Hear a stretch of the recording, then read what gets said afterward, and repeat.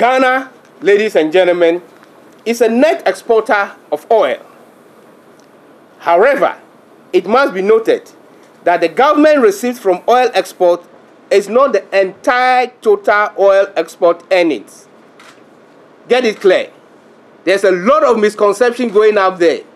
And I want good peoples of this country, our MPs, our opposition leaders, our external forces, developers, friends of the media to take note of this.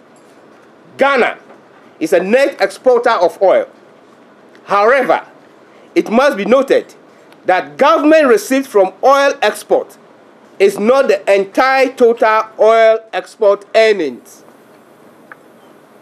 It is limited to government share of oil or gas as prescribed in the petroleum agreement signed between the government of Ghana and then the OICs.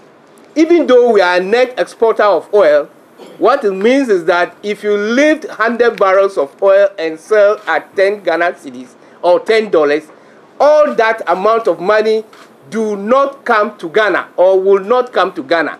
The amount of money that comes to Ghana is Ghana's participations in that 100 barrels of oil. So if Ghana is participating 10% and you lift 100 barrels of oil, what comes to Ghana is 10 barrels of oil. Ladies and gentlemen of the media, my good friend in the opposition, it's time you take note of this.